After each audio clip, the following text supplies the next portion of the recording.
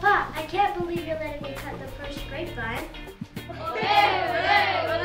We had a visit from a trustee from the Oklahoma Educational Technology Trust along with 2 members of the K20 Center. We had actually applied for and received an OETT grant through the K20 Center, which allocated a certain amount of funds for us to purchase materials and equipment for our innovation lab, as well as provide for professional development for our staff. I've been doing professional development with Darnaby's learning team all year long, learning about the technology they chose and how to implement it and share it with the rest of the staff. And so we're just here today to see the progress and to see that technology being used with the students. Our vision is basically just to be able to take the technology and create authentic learning experiences for our students. So that was really part of the tour, is to show that it wasn't just about bringing in new pieces of equipment, it was about how are those pieces of equipment and new technologies actually serving our students and enhancing the learning at Darnaby.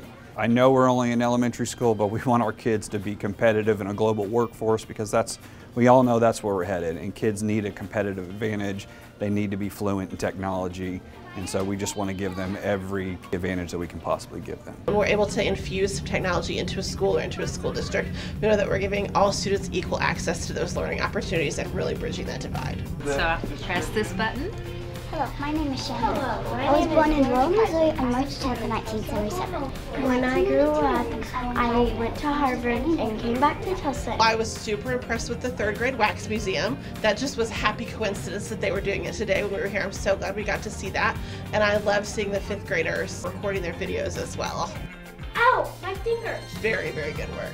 We want the trust to know how the equipment's being used, and we want to share the successes that Darnaby is having. We want to share them with the trust. We want to share them with other schools who may be considering applying for OETT grants, and also with everyone else at the K20 Center. The K20 Center has really been asking for us to advocate with other elementary sites, other schools in the district. The money is available. The OETT fund is thriving probably more so than it has in years, and so they're looking for schools to partner with, and our staff has been really excited about the opportunities we've received and the partnership. The training has been phenomenal. I love working with Darnaby teachers. Darnaby teachers are amazing. They really have so much passion for their programs and for their students. It's just been such a pleasure to be here this year. We are so grateful to our trustees, the Oklahoma Educational Technology Trust, our partnership with K20. It's just been a phenomenal experience.